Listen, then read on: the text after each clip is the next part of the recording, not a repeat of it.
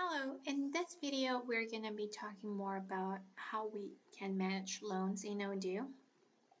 So a lot of people ask if there is a way to do it the same way we depreciate assets, and the answer is no, Odoo doesn't have a way to mimic that. So how do we do it? Well, what you can do is the following. You could create under the chart of accounts, you can create an account for just to manage your loan. So I'm just going to add that code as random. And then it's going to be a liability type of account, right? And I'm going to say it's current for me. And that's just to record the loan and then book the payments against it. So for example, when you receive the amount, you can debit the bank account, right? And you can credit the loan account. Similarly, when it is time to pay the installment, you can debit the loan account and credit the bank account. And when it comes to interest, we usually treat them as a current expense.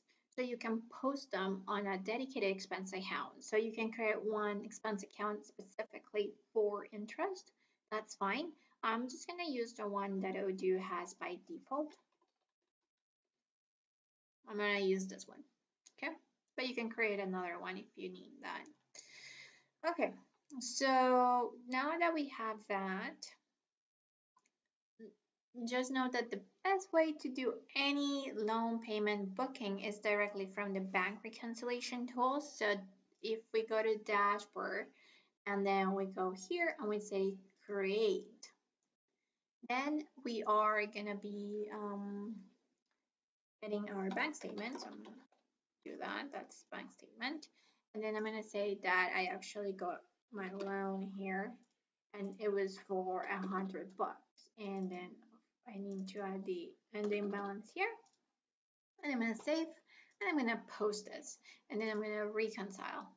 Okay, now at this point what I can do is just say, well, this is I received this in my bank account, and the other account that I'm going to use to reconcile it with is this one, so the one I created.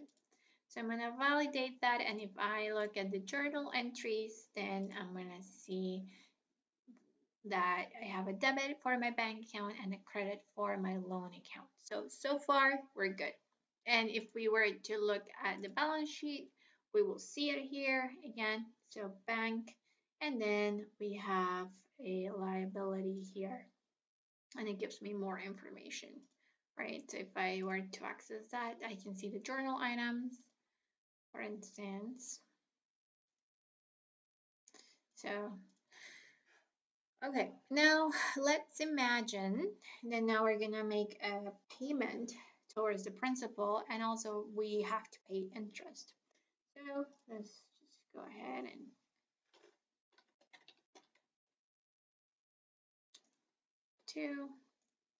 and I'm gonna say loan, and then I'm gonna say interest.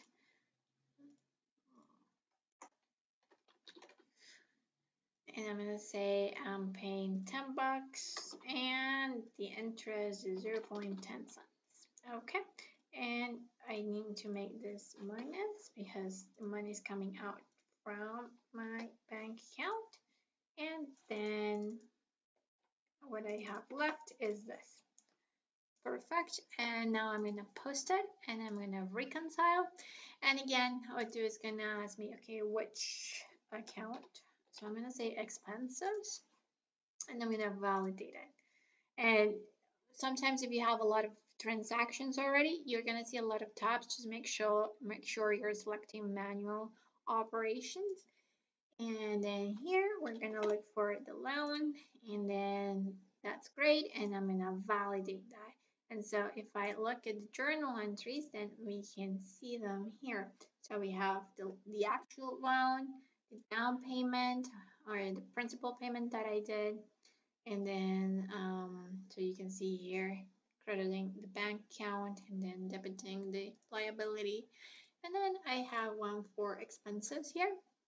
So I have my bank and then I have expenses. If we were to look at the balance sheet, we're gonna see bank here has this much, of course, and then the loan is here is being reduced by 10, but I did have some expenses.